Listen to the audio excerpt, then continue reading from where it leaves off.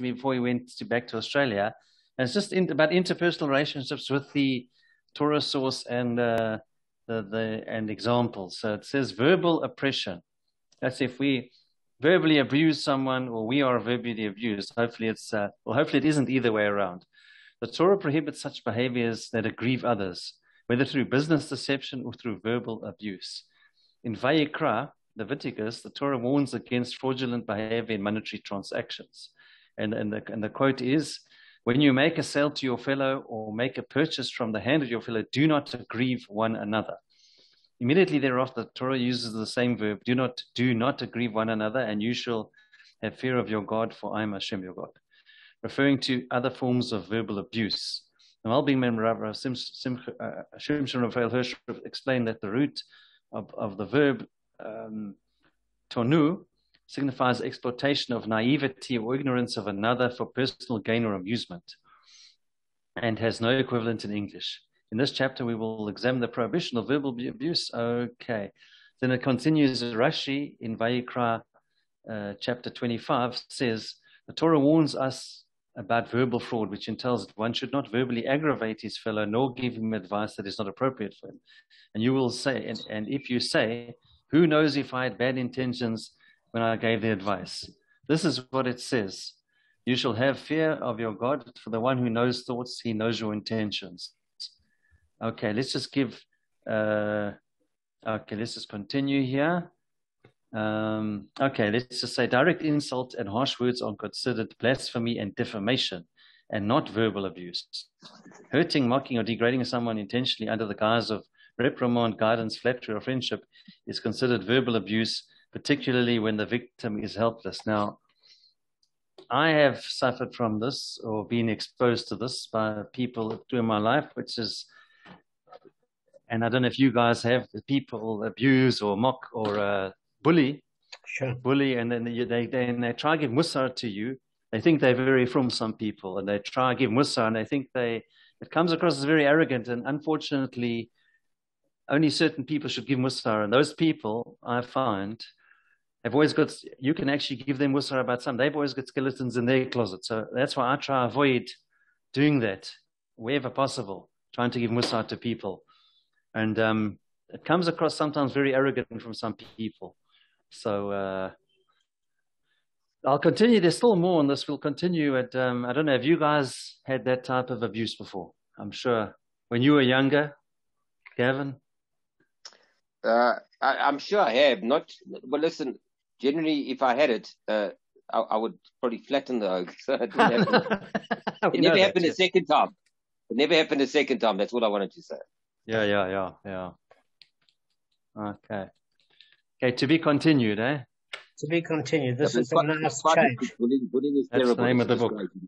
Published in 2016. I found it in a bookshop in Beit Shemesh. It's a nice change. It's nice Very sometimes good. to And make I read some- through it first time. I didn't appreciate it. And I appreciate it. So I looked at some of the stuff this afternoon. Okay, great. Okay. So, just want to finish off on 74b2 before the next Mishnah, and then we're going to do a review. Now, because by 9 o'clock proper, 5 to 9, actually, Kevin, let's just say 5 to 9, we're going to actually finish, is that if we don't carry on with the flow of the whole, we're doing more, when we're doing the review, what I thought of doing instead of on a duff, just to get overall, so it doesn't slow us down further, the review of our whole Mishnah afterwards, just to see the continual pattern, which would be nice, but it doesn't have to be done necessarily in one junction, nor do we have to supersede time. So with that being said, let's just finish off the current daf before the next Mishnah, before we look at an analysis. Gav, I'm missing seeing you. I'm only seeing Yeah, only your eyes, Gav. That's it. That's it. But I've got a mobile phone. Let me try to find something to rest it against because it's tricky. I'll sort it out. all right. So Okay, sorted. Thank you. all right. So I'll tell you where we are up to. So the Gemara is looking at the current dispute between Abaye and Rava regarding contradiction being the beginning of Hazama.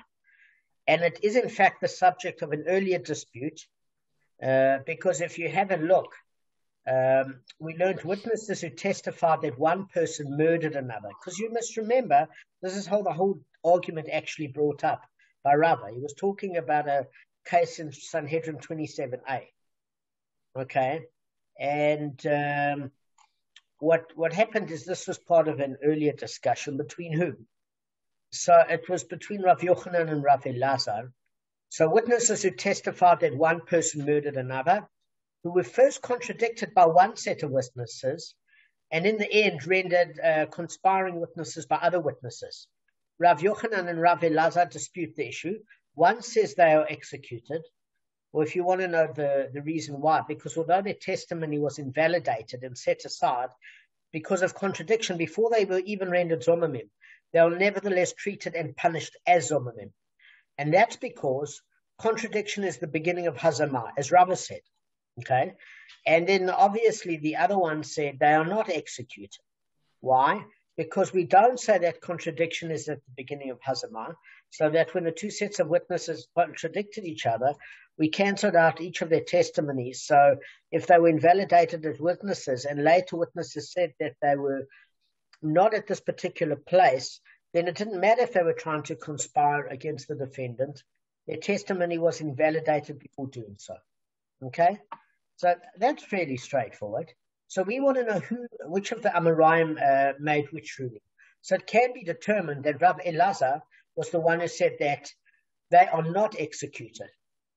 So obviously, therefore, he doesn't believe that contradiction is at the beginning of Hazamah. And how do we know this? Because Rav Elazar said witnesses who were contradicted in regard to their testimony about taking of a life. In other words, they testified a person committing murder and were then contradicted. And but in other words, guys, this is the thing to note according to Rashi. They were only contradicted. They weren't exposed as conspiring witnesses. Their testimony was only contradicted. They receive lashes. So you might say, well, that's a little bit harsh, but it's in direct violation of the Torah's prohibition against giving false testimony. Because we learned in Shemot chapter 20, verse 13, you shall not bear false witness. So although Rashi notes that the general principle is that one incurs lashes for violating negative commandments, if you look at this particular case, it might not be that they were officially Eidim Zomimim. In other words, witnesses never came to turn around and say, you were not at this location when you testified to Reuven killing Shimon, because then we would give them the death penalty. Guys, that's fairly clear. So in a case, sometimes it can be exposed that they're lying, but not about their whereabouts. So that's enough if they were caught that their testimony was false, but not that they weren't at that location. You can't give them the reciprocal death penalty, the Hazamah, but you can certainly give them lashes for bearing false witness. And believe me, that's mild. They try to put somebody to death. So if it should enter your mind that Rav Elazar is the one who said that witnesses who were contradicted and later exposed as Zomimim are executed, why do they receive lashes when they are contradicted but not proven to be Zomimim? Okay? Because the prohibition for which they incur lashes, in other words, you shall not bear false witness, is the prohibition that was given to warn incurring against a death penalty. In other words, because they might still become subject to the death penalty for violating this prohibition. Because what happens, guys, if other witnesses come and expose them as Zomimim? So what we are saying is here, there is a fact that it could end up being Kimle B'di Rabba Minay. So what happens is, and the rule is any prohibition that was given to warn against incurring death penalty, one doesn't receive lashes for violating it, even in situations where there's no death penalty. So let me just explain to you what I mean by that. Because the Torah is in fact saying that execution by the court is the prescribed penalty for aiding Zomimim if you're caught with other witnesses saying you weren't at the event, not Malchus. So when there is a death penalty that is not actually applicable, there's no punishment indicated. What are we saying is like this? Kimle B'di Rabba Minay means what? Kevin, what does it mean in concept? Jeez. I think again, I mean, you went over it many times. Sure, I'm relaxed. It's Saturday night. Can't give it over. All right, Kimle B'di Rabba Minne means that the lesser penalty is waived in favor of the greater penalty, which means any sort of monetary obligation that would incur lashes, we don't do the monetary obligation. Any lashes or monetary obligation which would incur at the same time for the same prohibition that would incur a death penalty, the lesser penalty is waived. If there are two capital punishments, one more severe than the other, there's stoning, there's beheading, there's burning, there's by the sword.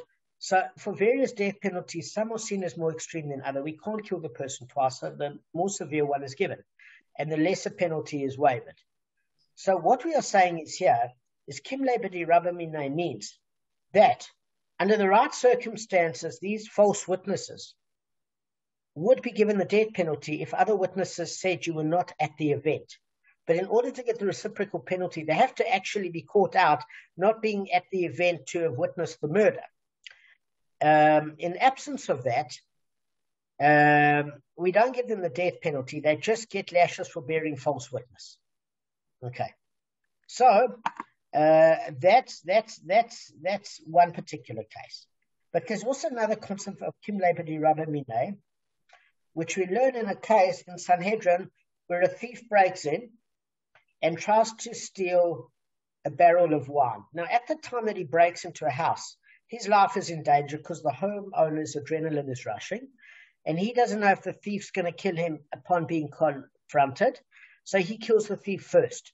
Now, with the potential, it's Kimle B'di Rabba Minne, which means that the thief breaks the barrel while his life is in danger. He doesn't have to pay it back. Okay, why are we protecting the thief in that case where he doesn't have to pay for damages? I still don't know in Sanhedrin. It was something I asked Rav Simcha. It just was beyond me because the guy was guilty. But, be that as it may, is that for the potential of having to lose his life, he's under the law of Kimle B'di Rabba Minne, which means any monetary offense while he's in danger is waived. Even if he doesn't die as a result. In other words, he's not accosted by the homeowner. Why would the homeowner kill him? Because the homeowner doesn't know this guy's track record. Somebody's in your house, your adrenaline's rushing, of course you'd kill them before they kill you.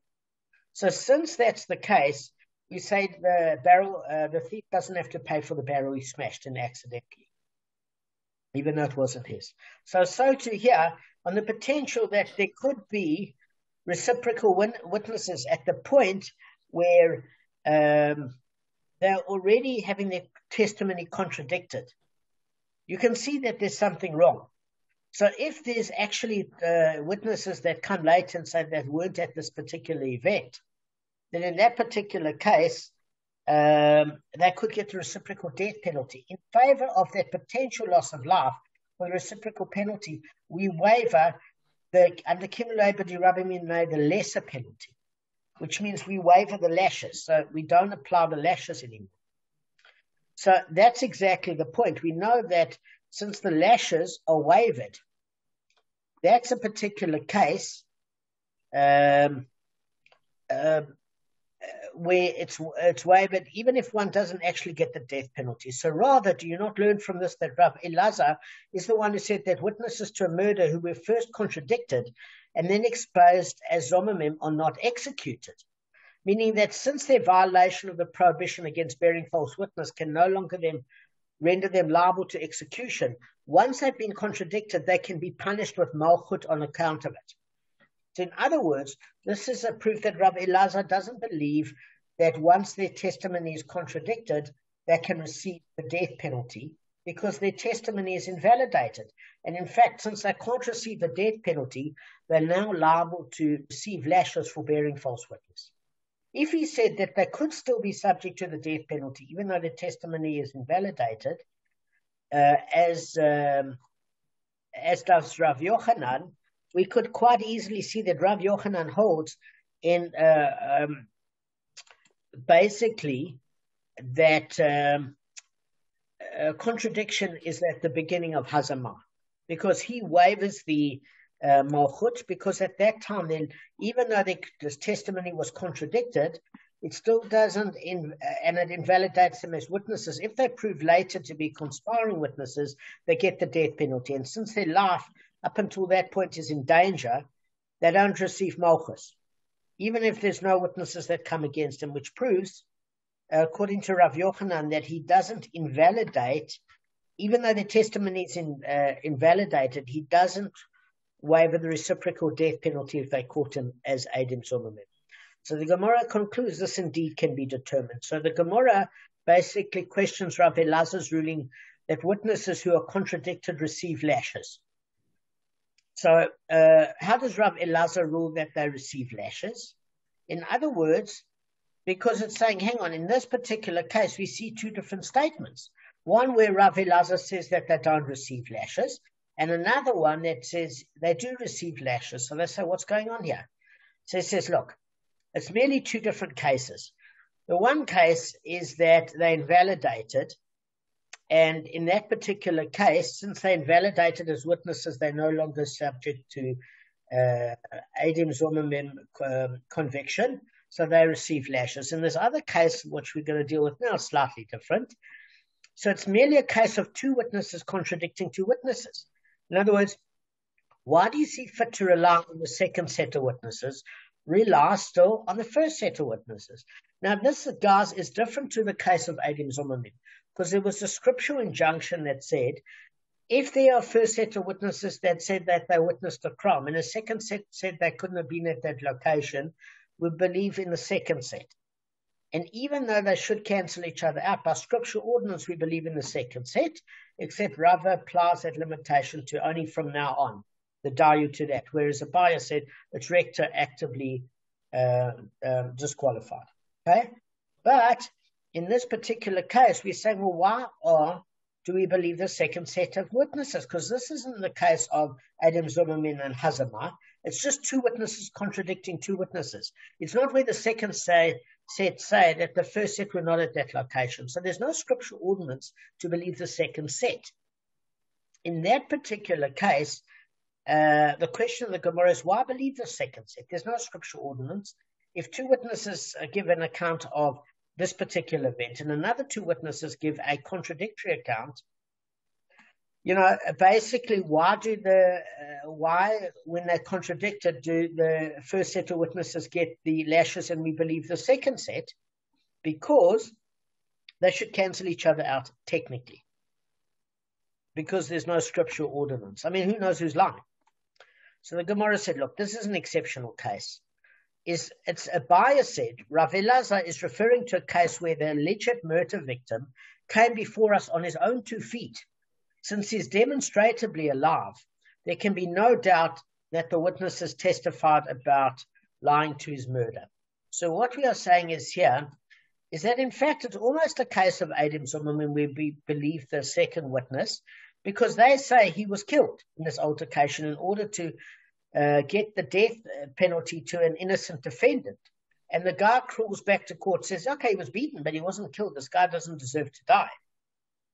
And in that case, these witnesses stretched the truth a little bit further, intending to kill this victim, who in fact was a nasty individual and assaulted the guy, but he didn't kill him. So the person that they say killed, he said, no, I was merely assaulted. Now, the reason why we don't apply the reciprocal penalty to them, these false witnesses, is twofold, and only lashes. Number one, it's one witness against two. So even if this one witness says these two witnesses wasn't in that location, you can't convict on the testimony of one witness. You can throw the case out, perhaps, but not convict with a reciprocal death penalty, 1 against 2. That's number one. And number two is the fact of it. He's not saying they weren't in that location. He's just saying that the incident didn't happen with the severity that they expected. Maybe he wasn't beaten at all, for example, in which case they never lied about the location. They fabricated the whole event. But we don't give them the death penalty because it's still one witness who was correct, because he was the apparent victim, saying, I'm alive and well. They never killed me. So these guys are lying. And therefore, because it's not two witnesses against two, we can apply a death penalty, because you need two witnesses to apply any sort of penalty. And secondly, it's not a classic case of Eidim Zomimim that he wasn't in the location. So the literal thing that we do is we give them lashes because they bore false testimony. All right, guys. So that's the end of that particular daf, and we ask the nishmesh now. Yeah. Just a quick question. So this guy that comes to laugh, right? I mean, should he, even though he's one person, he's stronger than two witnesses. I mean, he's the actual person. He might be the actual person, but Gavin, there's still a due diligence process where he's the person, so that's why they get the lashes. That's how strong it is. Is that one against two? They still get the scriptural ordinance getting malchus for bearing false testimony. So Gavin, you're right. His testimony is very strong, but not strong enough one against two to give them the reciprocal death penalty. Okay, because you can't in a death penalty case ever convict on one witness, even if that one witness is correct. All right. Yeah. No, I do know that rule. I just thought maybe that in this particular case, because it was the actual guy who they're referring to, is alive. It's kind of different, but yeah. Listen, it's not different in the sense that they probably. But it is a bit more different. They wouldn't have got lashes otherwise. So. Correct. So what you're saying is it's certainly different in the fact that we hold it so seriously that we lash these two guys. They'll never do it again. Believe me, they lashed within an inch of their life. So they're certainly not going to do it again. And it holds credence because generally one can't go against two. But yeah, 100%. Certainly not for a death penalty. That's for sure, even if it's correct. So I think it's a good point. Kev wanted to ask a question. No, I didn't. No, I didn't want to. No. Okay. So as far as that's concerned, that's fine. So at least we've come to the end of that particular Mishnah. Now, what I can do is I can just do one of two things. I can either go to the next one, which I'm happy to do, or I can give you an overall flow of the last daf. I don't know what you guys prefer. Whatever you prefer. Just to give you a bit of a hint of how it unrolled itself. What do you guys prefer? I want to take a consensus. I think that roll, that what you just...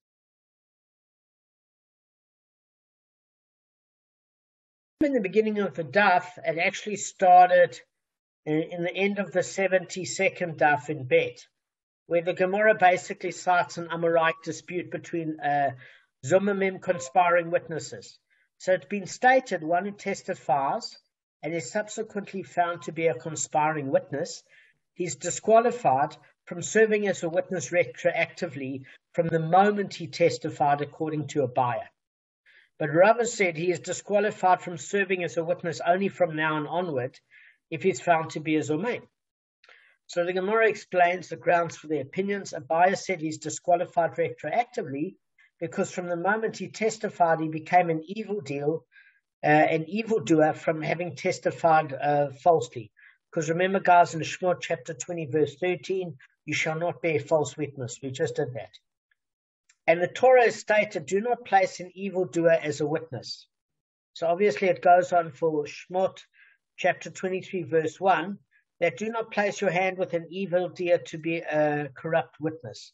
So obviously it says in the oral tradition that this verse is going to bar any testimony of an evildoer. So clearly that's retroactive. Okay. Now Rava has a different opinion. He said he's disqualified only from this time onward because the discrediting of a witness that's a conspirer is a novelty. Why is it a novelty? Because if it actually constitutes an exception to the normal rules of evidence. Why? Because in reality, there are two witnesses against two witnesses. And what happens is they should, by logic, cancel each other out. Why should you believe the second set over the first set? So accordingly, what reason do you see to heed these second witnesses who testify that the first ones were somewhere else at the time of the incident? Heed instead those first witnesses who say they were present. Therefore, since the law that we believe the second witness and discredit the first ones as a novelty, because it's purely from the Chumash, you can only apply it from the time the novelty takes effect and onward. In other words, from the time that the witnesses are exposed as Zomamim, because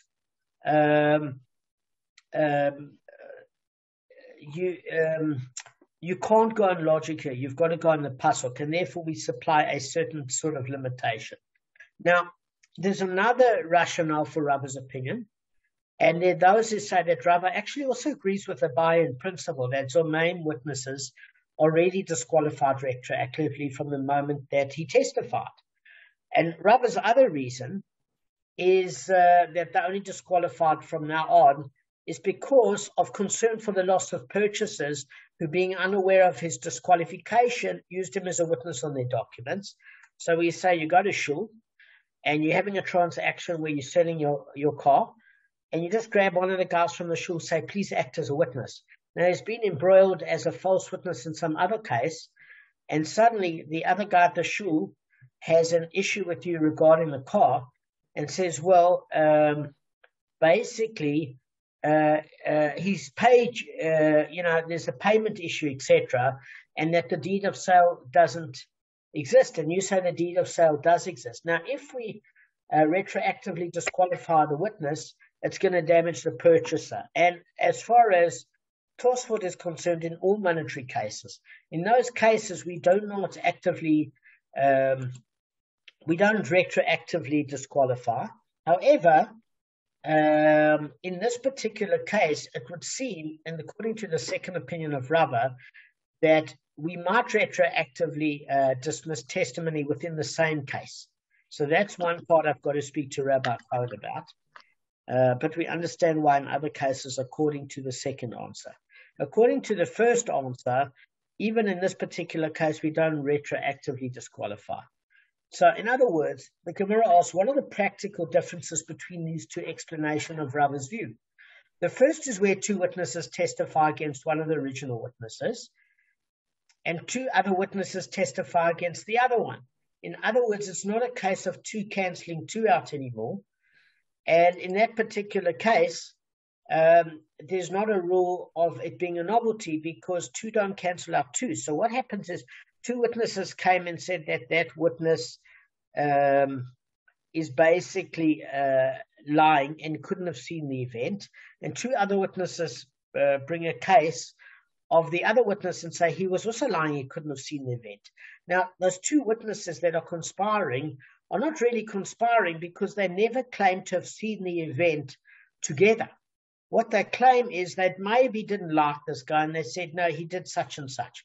But they each saw it from their bedroom window in an adjacent apartment block, which means it's not two witnesses against two backing each other up. It's just two against one and another two against one. So then it's not a novelty. Two against one, as Gavin knows, is cancels out the one. So since it's not a novelty, you can apply the disqualification retroactively. And another case is where the second set disqualifies the first set on the basis of the character analysis. In other words, they're saying they were gamblers, professional gamblers, they committed robberies, etc. In either case, they're not saying that the witnesses are conspiring. In other words, it's not a case of the witnesses, the first set of witnesses saying they saw the event and others said they couldn't have seen the event because they weren't there. So that's not a novelty. All they say about the first set is you can't believe that they've got bad characters. They're either gambling addicts or they're robbers, etc. And therefore they're disqualified based on their character. Now that's not exactly a novelty because it's logical. Certain witnesses are just not eligible to testify because we don't trust them. Not because we believe the second set, but we can check out the characters in your repute. So in that case, it does affect the first witnesses where they're disqualified retroactively. But according to the version that says Rava's reason for not disqualifying a witness retroactively is because of the concern for the loss of purchases, that rationale is applicable to these cases as well. So Rava would rule even in these cases, the first witnesses are not disqualified retroactively. Okay, so it's just bringing cases where Rava's first version of what's brought, how it affects cases versus the second. Okay, so is everybody with me so far? It's pretty straightforward. Okay. Yeah. So Rav Yirmiyah of Difti said Rav Papa acted in a case that came before him in accordance with Rava's ruling. So Rav Papa obviously goes with Rava. Rav Ashi said the halacha follows a buyer. Okay, so Rav Papa and Rav Ashi don't agree, but the Gemara basically concludes, and the halacha follows a buyer in this dispute with Rava in only 6 cases in the whole of Shas, including this case. In all other cases, we go with Rava, but in this case, we go with a buyer, and we remember it by the mnemonic Yud Aleph Lamed Kuf Mem Kuf Gimel Mem. So I'm not going to go into those other cases because it's just going to slow down the thought process of what we dealing with. And Gavin, I think you and I, it makes sense that you retroactively disqualify, because as we've always said, how do you even believe these witnesses to start with? If they prove lying in the one case, why do we trust them in another? So we can understand why the halacha accords with the buyer, personally. Yeah. In our humble, stupid opinion, because we're just not Amoraim, etc. We're not Tanoim. So the Gemara challenges a buyer's position from the Mishnah. Now, in our Mishnah, we learned if one stole an ox or sheep and was established by the testimony of 2 witnesses, and the fact that he slaughtered or sold the stolen animal was established by their testimony as well. So in other words, guys, we've got one group of witnesses that testify to 2 separate events. That is the stealing of the animal and then the slaughtering or selling of the animal. And then they were found to be conspiring witnesses, Eidim Zomamim. They pay everything. In other words, the entire 4-fold or 5-fold payment. So they've got the double payment. He shall pay double the kefil payment. And then an additional 2-fold for a sheep or 3-fold for the ox, as being exposed in Zomamim on the slaughter or sale. So that's where you get the 4 or 5-fold payment. Now, is not the Mishnah referring to a case where they testified about the theft and then testified again about the slaughter, and they were subsequently rendered Eidim Zomamim with respect to their testimony of their theft, and then they were rendered Zomamim with respect to their testimony on the slaughter? Now, guys, if it should enter your mind that a Zomamim witness is disqualified retroactively from the moment he gave his false testimony, then these witnesses, since they were rendered Zomamim on their testimony regarding the theft, it has been retroactively revealed that when they testified about the slaughter, they were actually disqualified from testifying. Then why do they pay for being Zomamim regarding the slaughter? So what we are saying is, according to a buyer, there's a bit of a problem. Because, Kevin, if they are regarded as giving testimony, the same witnesses about the theft and the slaughter, and then they found to be given false testimony regarding the theft, and it was retroactively revealed that then when they testified about the slaughter, they were actually disqualified for testifying. Why do they pay for being Zomamim on the slaughter? Why should they not have to pay on the slaughter? Yeah, that's what I want to ask you. They're only paying for the theft, not the slaughter. Is that what you say? Yes, and the Gemara is saying, according to our Mishnah, they pay for everything. They pay for everything. In other words, if they're caught lying, again, it's okay. So if it's okay, so why they're paying for the why shouldn't they pay for both? Why the 5-fold in total? Yes, because the double payment plus the double payment for the theft and the payment for the slaughter or the sale. Yes. Plus, you mean okay? So why shouldn't they pay for both? You're saying why because are they? Our Mishnah says they must. Our Mishnah says that if one. Oh, why are they paying for? Okay. Yeah. Because is it because if they were on if they were going to say they're going to be if it was on the theft, if it were, then it will be on the. If you say what they were found to be Zomamim on the slaughter or the theft or the sale, which one? Okay, so this is what the Mishnah is saying. We have to pay if they were basically if they were found to be Zomamim, they pay for everything. Okay. Now the Gemara is saying, look, if they testified about the theft and the slaughter, and they were found to be Zomamim on the theft, not on the slaughter part, on the theft part. Why are they made to pay for the slaughter? Because why shouldn't you pay for the slaughter, Gavin? I can't answer you today. Sorry. No. I mean, it still seems unfair. If they only saw the theft, why should they pay for the slaughter? Correct, but why should they pay? Why should they not pay for the slaughter? Then maybe answer that. Okay, because if they were prepared to give false testimony on the theft, then they would have done on the slaughter as well. No, there's a more fundamental reason. Why would I pay for slaughtering my own animal, selling my own animal? In other words, if the witnesses are lying about the theft, then the false witnesses have to pay the double payment for the theft. Now, why should they pay on the slaughter? Because the minute they try to get this defendant to pay on the slaughter, it was rendered retroactively that they were lying about the theft, which disables their testimony and invalidates their slaughter testimony. Because if they were lying about the theft, even if they wanted to make the defendant pay for the slaughter, they couldn't have, because no theft took place. So since they couldn't effectively give false testimony about the slaughter because the theft was invalidated, why should they be made to pay for it? That's the question. Yeah, no, I battled this last time as well.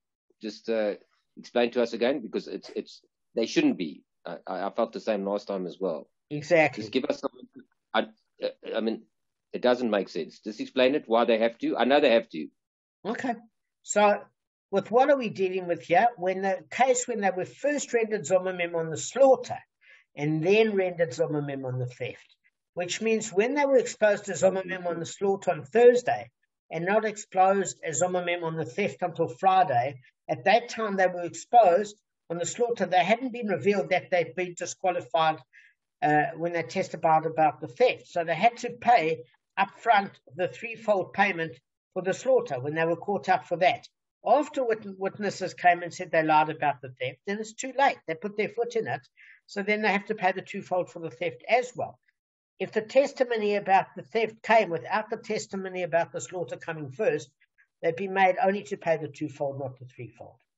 Okay? Yeah. So then the Gemara's got a problem with it. And that problem, Kevin, is as follows. They say, okay, but the challenge doesn't go away, because in the final analysis, when they are later rendered Zomamim on the theft, it has been retroactively revealed that when they testified about the slaughter, they were actually disqualified from testifying. And why were they disqualified for testifying? Because although they were convicted on Thursday of testifying falsely about the slaughter, they were not yet known to have been disqualified until they were exposed as Friday and Zomamim regarding the theft. So once the court realizes this track record, they were actually technically ineligible to testify about the slaughter. So that a commandment for payment should be rescinded because they weren't validated witnesses. Their own testimony regarding the theft contradicted them, and therefore it should have broken the testimony where they don't pay for the slaughter in any event, which is what Gavin mentioned last time. You remember, Gav? Yeah, but it doesn't break it. You said, I remember last time as well. It doesn't. And the reason being is the Gemara answers the law is that the ruling stated in the Mishnah applies only when they testified with respect to the theft and the slaughter at one time. And we subsequently rendered them Zomamim on both the theft and the slaughter. In other words, if they testified at two different time junctures, then in that particular case, it's seen as two separate testimonies. So if they were caught in the one testimony, lying about the theft, and then afterwards about the slaughter, the theft testimony disables them having to pay for the slaughter because that the witnesses are invalidated from a slaughter claim once they were exposed as lying about the theft, despite the order. So what happens is if it's in one utterance, just let me finish, if they testified one time juncture, they kind of put their foot in their mouth and they have to make the fivefold payment because it's seen as one testimony, not as two separate testimonies. What are you going to say, Kev? I'm listening So to this you. is a correlation to the tooth and the eye. It will become that. It will become that. It will become that exactly. So, for example, the witnesses testified on Tuesday, Kevin, that the defendant stole the animal on Sunday and slaughtered it on a Monday. So since they testified about the theft and the slaughter on the Tuesday at one juncture, if we disqualify them retroactively for their testimony about the theft, they're still considered to have been qualified witnesses at the time they testified about the slaughter, because it was one statement. And because they said it in one statement, and there's an inconsistency, and they were found not to be at the one location, they are given, they have to pay the fivefold payment in one go. But if they spoke at two different testimonies, the testimonies are separated. And then if they made false on the theft, they don't have to pay for the slaughter because it disenabled their slaughter testimony. Okay? So the Gemara suggests that obviously exactly that. It's a dispute between a buyer and Rabba. It might be a Tanaic dispute because we learned in a brisa, if there were two witnesses testifying about him that he stole, and they themselves also testified that he slaughtered the stolen animal, and they were subsequently rendered zomamim on the theft, their testimony, which became partially invalidated, is totally invalidated, which is what Gavin said. If it's the same set of witnesses, how can you believe them about the slaughtering if they lied about the theft?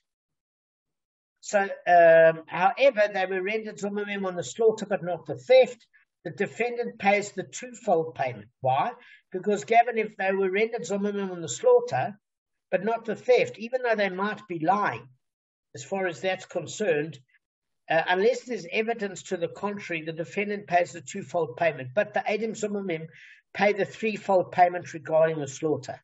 Rav Yossi said in regard to what was the last ruling said, in regard to two sets of witnesses, one testifying to the theft and another set testifying to the slaughter. But in regard to one set of witnesses who testified to both the theft and the slaughter, it's exactly as Gavin said, that even though they were found zomamim only on the slaughter, their testimony, which is partially invalidated, is totally invalidated. So when you read this superficially, it's saying, guys, if there are two sets of witnesses, one testifying to the slaughter and one testifying to the theft, if they were testified to the slaughter and there were two different sets of people, we can't say that the first set, which are different people, are lying. So that's one case. So obviously, if it's one set of witnesses that are lying to the slaughter, as Rav Yossi said, then at the end of the day, we don't trust their testimony regarding the theft because it's the same people. That's a superficial reading of the brisa, which is what Gavin mentioned to us last week. Do you remember, Gavin, your point? Yeah. So it's saying, look, if you're reading that, you're reading it too simply because it suggests that Rav Yossi is differentiating between testimonies regarding the theft and slaughter given by two different sets of witnesses and testimonies given by the same set of witnesses.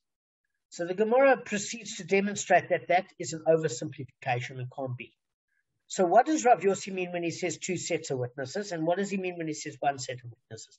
If you're going to say that two sets of witnesses, guys, is literally two separate sets of witnesses, one group testifies to the theft, another to the slaughter, and a separate cases where one set of witnesses means it's the same single group of witnesses who testify to both crimes, but with one testimony at two separate time junctures.